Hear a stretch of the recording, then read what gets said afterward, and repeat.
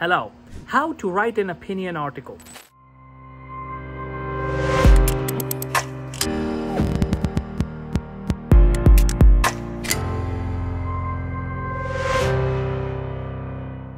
In order to understand this, we first need to understand what is an opinion article.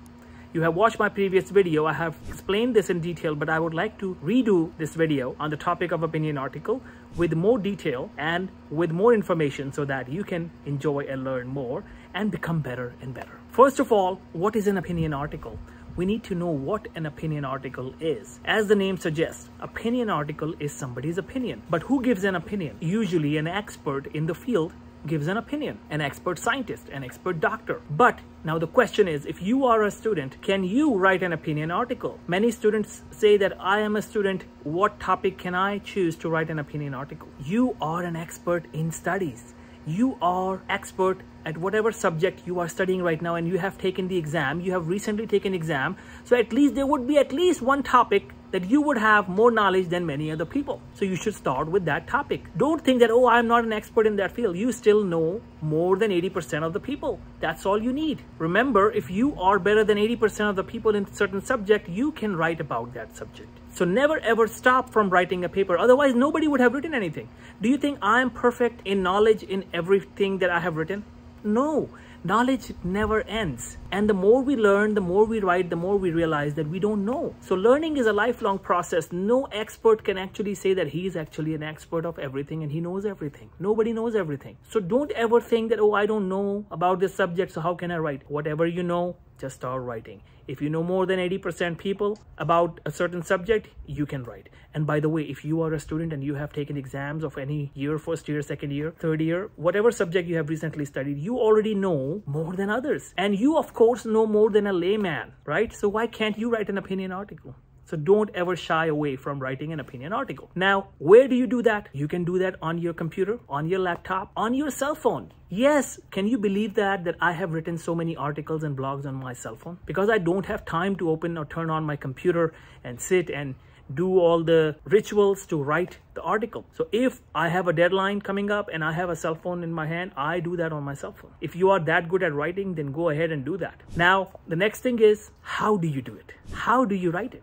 The first thing first is to remember the structure of your opinion article. Your opinion article has three main components: the introduction, the body, and the conclusion.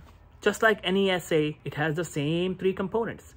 Now, what do you write in the introduction section? In the introduction section, you write down, what is the problem? So find a problem and choose that problem to focus on. And in this opinion article that you are working on, you will find a solution to that problem. Let's say the problem is low salary for doctors in many Asian countries. Let's say this is our research question or our problem for the opinion article.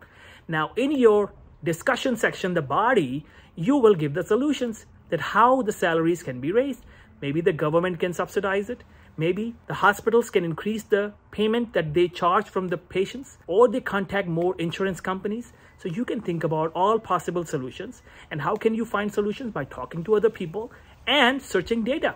So yes, you can talk to different people and collect information from different people, interview different people. They will give you enough information, and you can also get a lot of information from previously published papers. So scientific evidence can be given as solution.